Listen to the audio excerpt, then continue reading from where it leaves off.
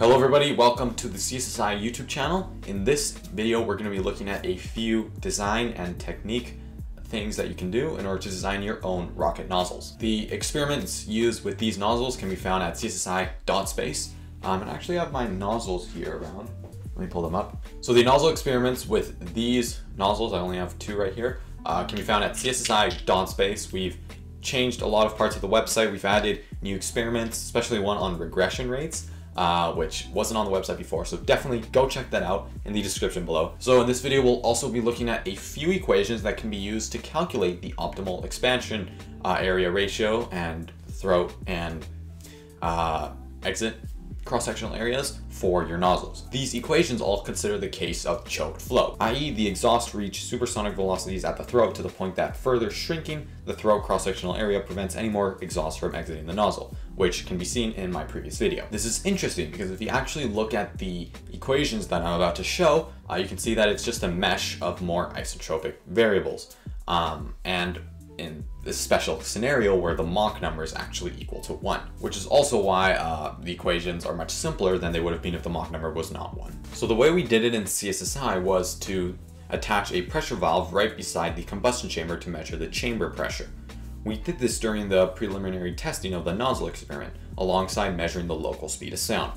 This allows us to find the P1 term, which you'll see in the equations. P2 is the pressure at the exit cross-sectional area of the nozzle, which can be set based on your mission's goals. For example, as mentioned in the previous video, if you wanted to create an efficient nozzle at atmospheric pressure at sea level, you would set the exit pressure to equal the ambient air pressure, which gives you the highest specific impulse. In fact, as a rule of thumb, you always want the exit pressure of the nozzle to equal the ambient air pressure of wherever you're at, either whether that's at sea level or in the vacuum of space. However, if you are designing a first stage rocket, your rocket will be in the atmosphere before it goes into the vacuum of space. As a result, you cannot really set an efficient ambient air pressure, as the ambient air pressure is changing during the entire flight. And unless your nozzle can somehow curve to the changing ambient air pressure, such as NASA's RS-25, you will have to do some much more complicated calculations, including the use of multivariable calculus to find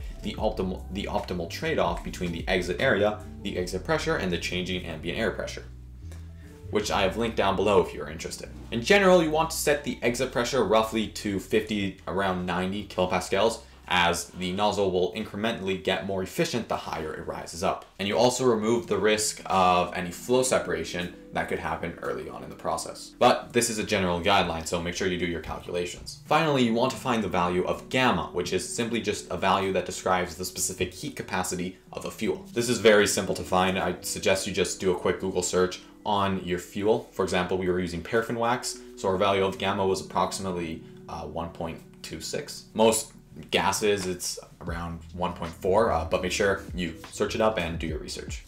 Regardless, the expansion ratio can be calculated with the following equation. Now, using that value of the expansion ratio, you can calculate the throat area using this equation, which if you look closely, you can actually see is just a manipulation of the classical rocket thrust equation. Then by using the definition of the expansion ratio, you can find the cross-sectional exit area using this equation.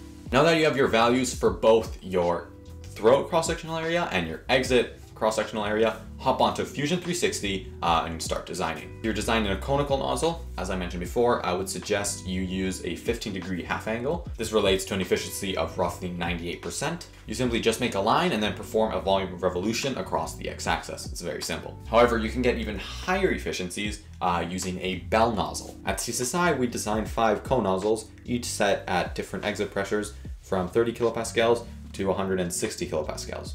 The purpose of this was to validate the literature that suggested that the most efficient nozzles are produced at an exit pressure that equals the ambient air pressure. And to no surprise, that's the results we ended up getting. So if you are looking to design a bell nozzle, we did not do it here just because of how much more expensive it actually would have been to CNC manufacture. However, I've linked down a video about a guy who actually did it on Fusion 360, so you can check that out in the description below. Now, to manufacture the nozzle, I would suggest using any standard steel manufacturing company that does CNC manufacturing. We first tried to do it at our local machine shop ourselves.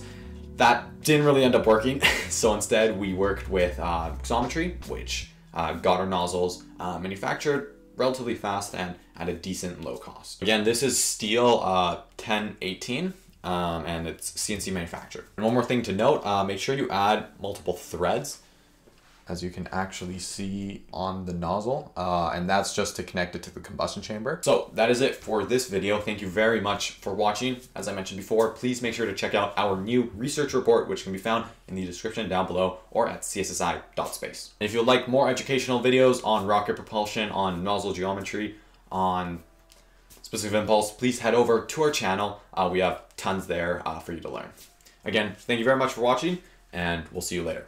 Goodbye.